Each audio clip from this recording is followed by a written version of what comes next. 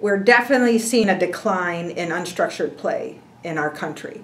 Having said that, I would say I see a movement, a momentum building towards to go back to more unstructured play.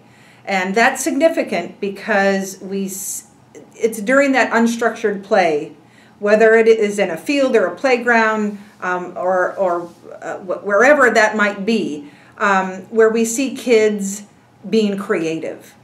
We are seeing them relate to each other and inventing new games and